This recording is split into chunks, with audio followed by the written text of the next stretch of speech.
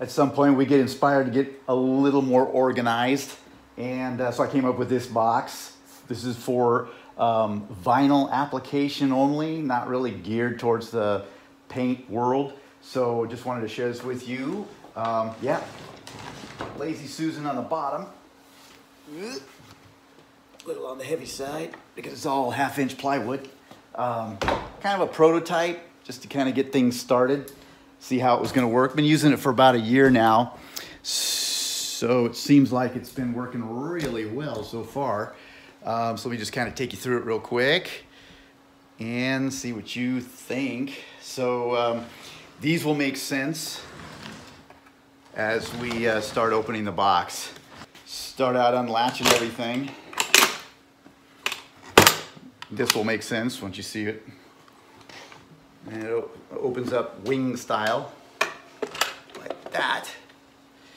And then this guy right here drops down to reveal all your basic tools, knives, scissors. You can see what's there. Can you? Yes, you can. Look at that. Okay. Okay, and anyway, inside the main compartment is water, squirt bottle, rapid remover for removing adhesive, rapid application fluid for applying, and isopropyl alcohol, a little Swiffer, scrapers, auxiliary blade for the 12-inch, a handful of 4-inch squeegees, and a 8-inch for doing direct print. I shoved some little gloves. These are wrap gloves, which I do not do wrapping, but I have anyway, just in case. A little pencil sharpener happened to fit in there. And then over here, put that guy back. No matter what you do, you never really can make something perfect. I don't really like this business in here. It's kind of, I still have to dig. The whole goal was not to have to dig. But unfortunately, as I got to this point, I thought, oh man, I forgot about my little Swiffer and that kind of thing. So if you have any better ideas, great. I know it, make the box bigger. Okay, let's go over here. One of the cool little things I discovered was these little magnets, super power magnets in here. You just drill and epoxy them in, and then I have my roller, and that just snaps right on there. Had enough space for a little secret compartment above because it had a little space above the squirt bottles to throw in some more storage because you never can have too much storage. And those little guys are little drawers. They open up like so. Just take out. I put a little tab on here in order to pull them. And then you just slide them out. You got all your blades. So I put all my blades on this side and a few little scraper handles. Slide that back in. Slide that down. And you can see everything kind of has a directional purpose for travel. If you put them in the wrong way, then things can spill.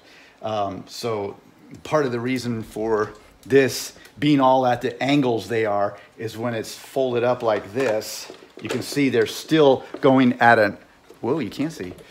You can see that they're still going at an up angle. So everything has always got to face up in order for transport. So far, this has been a pretty good angle. Now, I'll show you what I do when I put it in my truck. I go ahead and I put it in my front seat. I'll put a blanket down just so it doesn't tear up my seat covers. You know, especially we've got that Lazy Susan on the bottom, which is metal. Make sure it's all locked up. And then stick it in here, leaning it towards that way. See, this is that little compartment where it flips out, where all the tools are. Leaning it forward like that guarantees it not to spill out, because now all those tools are even pointing even further upward. Over on the tape side, I've got rolls of tape, and I usually so I got banner tape, and I usually have some double-sided Hi-Bond double-sided tape in there too, but I just don't have it right now. And then all my masking tape is up here. Now this is the one place that these bounce out, especially up here on the top when it's up like this, and at the point of travel, these will, just the top ones will end up like that, coming out. Just because making turns or something. And so that's why I put these little shrink wrap, tape and shrink wrap to try to avoid that. And that helped, but if you can think of a better idea, that would be awesome. I just haven't taken the time to kind of brainiac it through. I just have another little storage unit, same situation. This keeps my Q-tips and touch-up materials in there. Okay. Now, the only thing I forgot about was my tool belt, which is something I use on job sites. And it doesn't really fit in there. Totally forgot about that while I was making the thing. Figures. So auxiliary bag, and then I'll just shove a bunch of rags in there. I can shove a bunch of rags in there, and if I don't want my utility bag, and it'll all fit still nicely.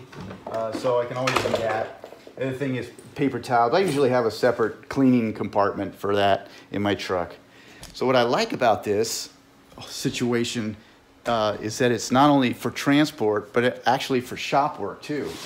So I keep it over here. I this over by the corner. You know, I do all my vinyl work here. You know, weeding and everything, whatever needs to be done, and pulling transfer tape. And then I have all my tools right here handy. They're not all scattered around. They're not on me.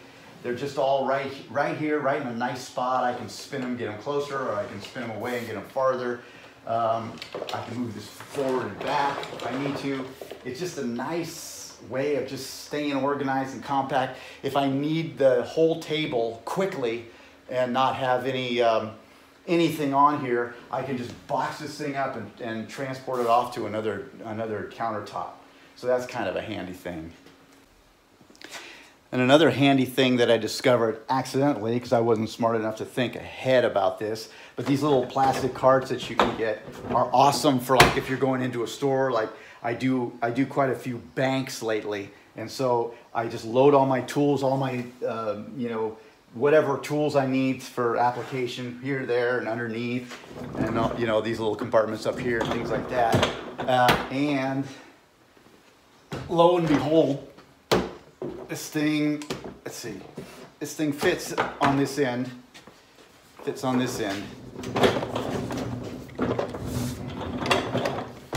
so I can still utilize it. Still open it. Now, why did I think this thing fit this way? Check this out. I don't feel like it fit this way before.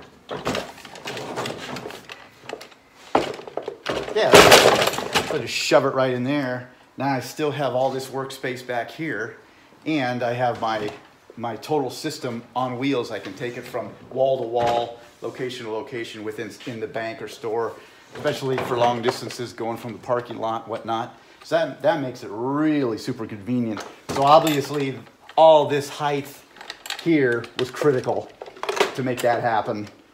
You have to make, like, even this support system right here had to be above this lip, and that's what those pieces are for. They're just to keep this from going all the way down. That's all that's for. Same with this piece right here, just to keep it from flopping all the way down. Overall length 16 inches by 12 by 14 and a half with the Lazy Susan.